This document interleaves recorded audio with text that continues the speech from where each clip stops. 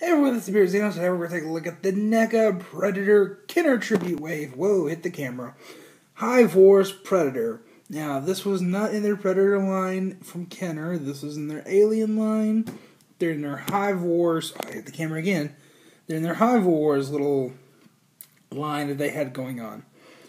And this was just like a repaint and retooling of the normal Predator. That's what his biomass looks like. Really, really cool. Well, the packaging actually emulates the original Kenner packaging as well. You can actually see this actual image was on the right side of the Kenner packaging. And if you've seen some of my Kenner Alien stuff, hit the camera again, good lord. You know that they did this exact same style of packaging on the back. So, Kenner, this is just awesome. I mean, NECA, sorry. That's how it's deceiving me. NECA, this is just awesome. I'm a huge, retro Kenner fan because their shit's just so cheesy and shit. So this is a perfect line for me to jump into the Predator collecting. And you can see they add the NECA logo down here in the exact same font of the Kenner logo. So hell yeah. That's right up my alley. Oh, look at the credits real quick. I like to do that if I can. Zoom in. Alright, so there we go. That's the credits for this figure. Oh, shit. Well, here's the figure that just took a fucking nosedive. And, let's see if I can get my tripod. Okay, that did not work. Doing everything off the seat of my pants here, folks. I'm actually using another one of these packages for standing. Another video coming up. But, yeah. Wow, I'm a huge fan of this guy. Huge fan. I mean, I love the blue paint to him. Hey, Kicker, where you going?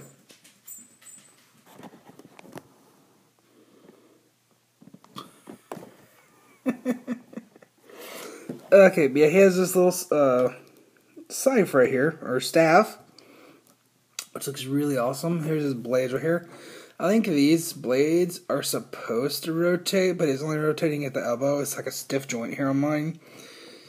So it's basically when he bends his arm, his arm's just going to be funky looking like that, you know. And I'm not a big fan of that. It's supposed to swivel, I think. I might have some stuck paint there. I'm not going to fool with it because, honestly, this pose looks awesome. I mean, this pose looks really awesome. And sorry for the horrible lighting. This is the morning I just woke up. Need to get these hammered out. And he also comes with a little plasma caster that you have to attach. And it's not broken like the video game one, thankfully. And this guy is just awesome looking. I'm not sure exactly what all the parts they reused or anything like that, because this is one of my first Predator figures. I mean, I still got the Wolf Predator. It's probably, I'm going to bring that guy in right now.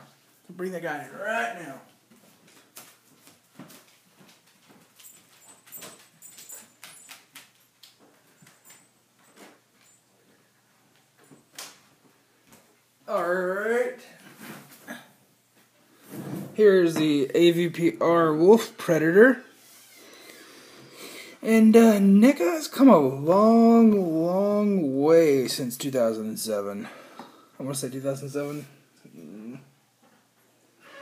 2008. So these came out a year after the game, or movie, sorry. Ugh. So yeah, these, well, there's a huge difference. First of all, there's only one, you tell I just woke up. One joint in the knee on this guy. Just bends like that. That's it. V-cut at the waist. Swivel right there. No bend at the elbow. Just swivel right there, halfway in the bicep. Basically, this guy comes pre-posed. Also, look at his face. There's a clear line where they just pop two pieces together. And even like the way they execute these plasma casters, so much better now. NECA really has stepped up their game, and here, let me get rid of this packaging. And, okay, you go down there. And this is the rest of the figure, and I really, really like it. Sorry for the horrible shadows here, people. But yeah, this is some reused feet from 2010, so, yeah, this guy came out in 2013, last year, so he's not that old. That's really going to hurt people who don't really keep up with the line and know what's what, and yeah. But this is just an awesome...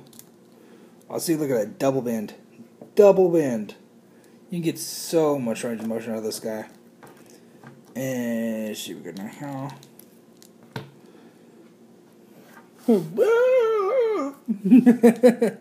course, I'm not going to be putting this guy in any kind of crazy poses or anything like that. He's going to be like this, with his staff hanging down like this. Like, come get me, bro. I think that looks badass. That looks truly badass. Yeah, let me bring in Dutch real quick. This is the thermal vision Dutch. And you can see there's a big size difference. This is pretty accurate. I think it is accurate to scale. This is the only Dutch I have at the moment. And, yeah. Awesome, awesome scale. McFarlane, when I had these guys, same height. So, definitely inaccurate for McFarlane, but this is perfect. This is perfect scale. The fact that the Predator towers over Arnold Schwarzenegger. That was the point of the movie. You haven't seen this figure review, go check it out. And wow, this guy is just awesome. Awesome. Highly recommend the Hive Wars Predator. Especially if you don't have any other Predators. I mean, you can't go wrong with the classic one, but that guy is like $40. And for some reason, the City Hunter is even more. So, City Hunter's from Predator 2, by the way. And this guy, you know, the Kenner Tribute Wave, they're kind of pig warmers on online stores. You know, they're like, well, the Lava Planet one, which we're about to review in a minute, is like $13 to $15. Nobody really wants him. I like the look of it. This guy you can get for about $18 to $19. And I think it's worth every penny, because this thing just looks amazing. I can't wait to start working on my Predator display. I gotta get more, of course, but I gotta get a shelf, too. I don't think I'm gonna actually build a thing for these guys. I'm just gonna have, like, an entire tribe of these guys on one shelf. So, yeah.